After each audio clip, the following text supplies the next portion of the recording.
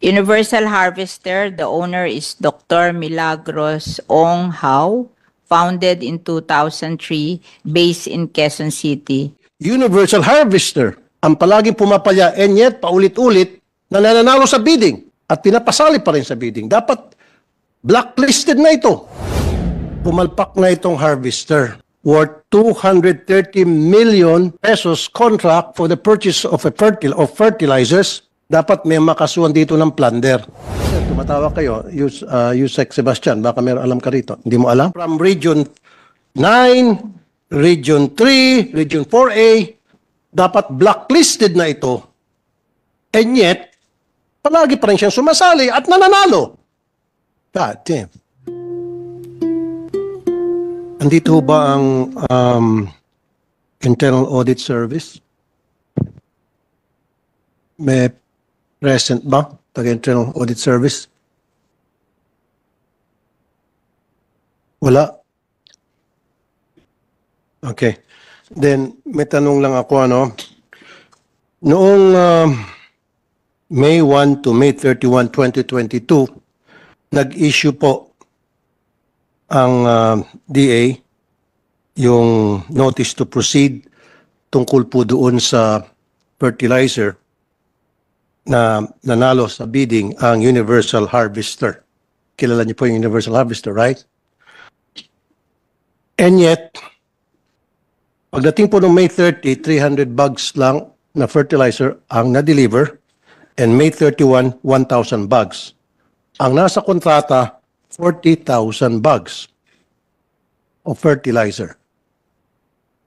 Ilan yung isa? 40,000 bags po na nalo sa bidding itong Universal Harvester.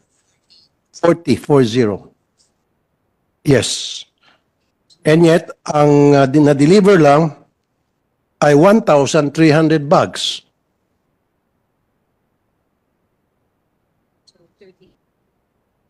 Fertilizer is National Rice Program. Kanino sinupply? Kanino sinupply? Lahat sila namili ng fertilizer. Nasa listahan po ito ng Internal Audit Service. Kaya nga hinahanap ko kasi itong record na ito, nakuha ko ito sa Internal Audit Service. Ito pang matindi. Nagpa-extend siya. So dapat, kinansila na yung kanyang kontrata at pinasa na sa next lowest bidder. Adding insult to injury, the following year, nagkaroon ulit ng second bidding, Universal Harvester na naman. Napakalakas naman itong si Universal Harvester. Alam to ng mga taga-DA. Sir, tumatawa kayo. Yusek Sebastian, baka meron alam ka rito. Hindi mo alam? Dapat alam mo, ikaw yung Yusek eh. Paulit-ulit na lang, palaging lumulutang itong Universal Harvester. Region 3, Region 9, Region 4A, Universal Harvester. Ang palaging pumapalya and yet paulit-ulit na nananalo sa bidding. At pinapasali pa rin sa bidding. Dapat blacklisted na ito. What's going on? Can anybody answer me?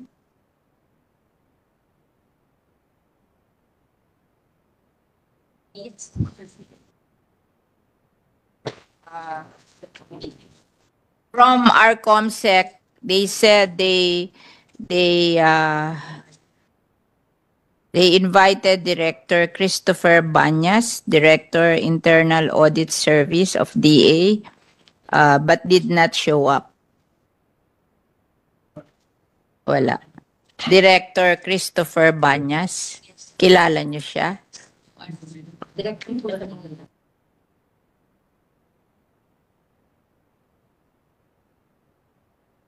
Universal Harvester sa computer ko sino. Nung sa Region 9, walang nangyari na bidding para sa worth 230 million pesos contract for the purchase of fertilizers. Ang ginamit lang ay purchase order. Na alam naman ninyo, bawal. Dapat bidding. We're talking of 230 million. Dapat may makasuhan dito ng plunder. Madam Chair, kailangan maimbestigahan to ng malaliman. Sino ba nagbibid ng fertilizer? Alam ko, pinakamalaking, regions. So, for whom? For whom? The National Rice Program or to any other program? This is the national right. Paragin region, miski National Rice Program, region. Oh, sinong region? Sino? Region 9. Ganito kasing proseso niya. Tawagin yung director ng Region 9.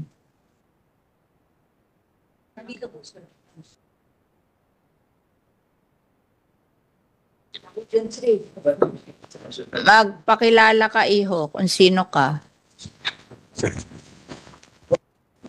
Good afternoon po. Ray Campomanes from DA Region 9. OIC Red. So, Sabi ni Senator Tulfo, award daw kayo sa Universal Harvester ng 230 million worth of fertilizer without bidding. You issued a purchase order. Now, meron pong public bidding siya, Senator. meron? Meron po. At bakit ang harvester ang nanalo kung meron? Meron silang, at the time when that was bidded out, I think there are, because I was not yet the director at that time, there are 3 bidders who participated, and the lowest bidder is Universal Harvester po. And what's your name? Ray Campomanes po. Ray Campomanes. Reynaldo Campomanes. Mr. Reynaldo Campomanes, pumalpak na itong harvester, paulit-ulit, dapat blacklisted na. Bakit niyo pa rin pinapasama ito sa bidding process? Bakit niyo pinapayagang sumali pa rin ito? Alam mo yung proseso, di ba? Kapag ikaw ay nanalo sa bid, dapat nandiyan ay mga fertilizer sa warehouse. In fact, merong mga taga-DA na gustong inspect yung warehouse para to make sure na nandiyan ay mga fertilizer. Ang nangyari, ayaw niya kayong papasukin. Ayaw niya papasukin yung mga taga-DA to inspect. Dapat yun, pag nanalo sa bidding, meron na notice to proceed, agad-agad may di-deliver na yung mga fertilizer at mababayaran siya. What happened here is, wala pa pala siya mga fertilizer sa warehouse niya. I-order pa lang niya. So ang nangyari, nung nanalo sa bidding, pupunta sana mga taga dito, inspect the warehouse, hinaharang niya. And then what happens next? Humingi siya ng extension. Hanggang sa later on, nag-buy time siya, saka palang paparating kanya mga fertilizer. 230 million. Tama? Nanalo siya sa bidding. Are you sure? Can you show us documents pertaining to that? And then my next question is, alam nyo naman na paulit-ulit na ito pumapalpak itong universal na ito, dapat blacklisted na ito, and yet, palagi pa rin siyang sumasali at nananalo. God damn. Sir, hindi ko po alam yung nangyari sa ibang region. Doon po sa amin. No? Alam mo. Kasi bago ka, ikaw naman, niloloko mo naman kami, iho. Sorry, I'll call you iho kasi ginagawa mo kaming tanga, parang bata. Hindi naman kami mga bata rito. Ikaw siguro ang bata. Bata, you was just born yesterday. You have to do due diligence. Sa lahat ng sasali sa bidding, gumagawa kayo ng cross-matching. Nagtatanong kayo. Tumatawag kayo sa mga ibang region. Sino bang supplier nyo dito? Sino bang nanalo? Ano bang record nito sumasali sa amin? As simple as that. Nag-check kayo. Gumagawa ka ng research. Sino ba itong harvester na ito? 230 million ang sasalihan niyang bidding. Then, ang pinag-usapan natin by the hundreds of millions, dapat sobrang ingat kayo. Senator Tulfo, from Universal Harvester, the owner is Dr. Milagros Ong How, founded in 2003, based in Quezon City, agricultural product wholesaler. Here. Sir, di ako naniniwala na hindi nyo alam. Especially kung malaking amount ang pinag-uusapan, the least you could have done is make some inquiry sa iba't ibang region,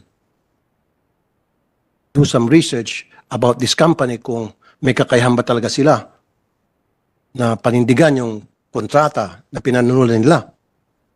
And you didn't do that. Pikit mata.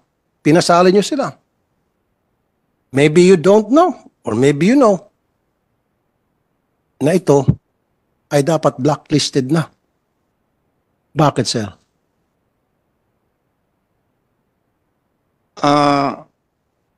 Senator, bago pa lang po ako nakapasok sa DA, this transaction took place with my predecessor, kaya hindi po 2022. masyadong So, sino yung predecessor mo? si Director Dennis po.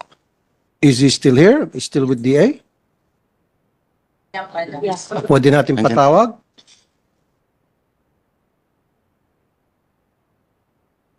Ang sa akin lang kasi dito, Madam Chair, dapat itong harvester na ito, itong universal harvester, dapat to blacklisted na. And yet, from Region 9, Region 3, Region 4A, siya palaging namamayagpag, siya palagi ang nananalo. Dennis here. Kasi hindi naman yata siya retired. Bata pa naman siya. Dennis. 4A siya. Kasama daw po 4A. 4A. School yung Region 4A. Siya ba yung nangyari ko?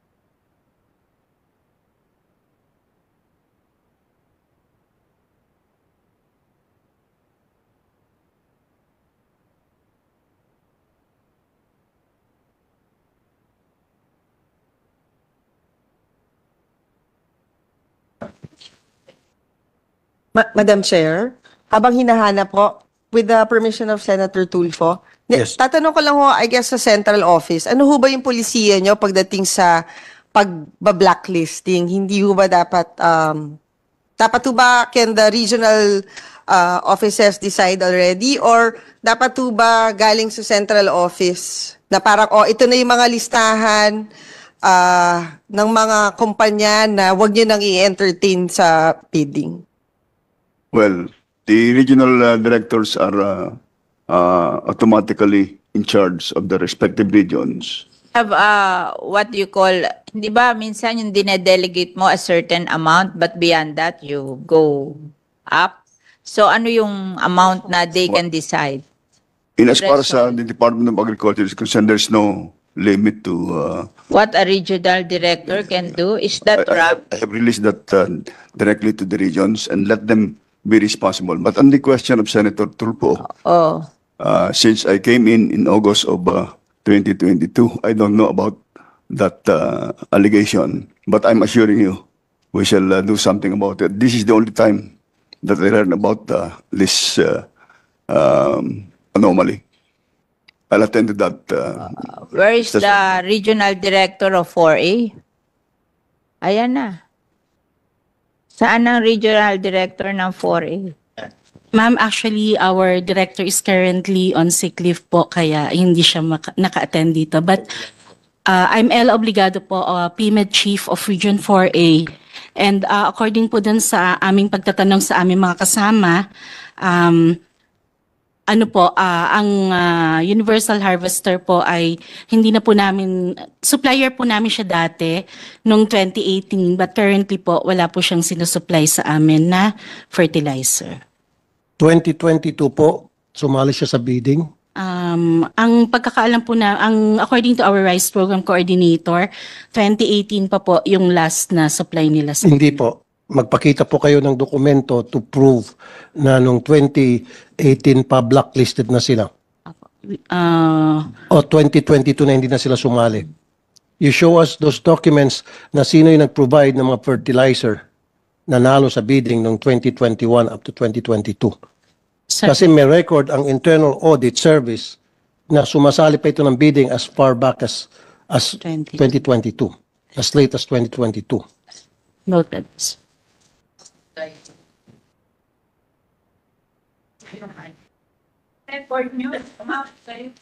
Yes, ma'am. Okay po. Noted po, sir. He will Okay. provide po. Siguro next time, mag-show up, magpakita yung taga-internal audit service. Okay. And then, ako din siguro magpapakita ng dokumento sa inyo next time.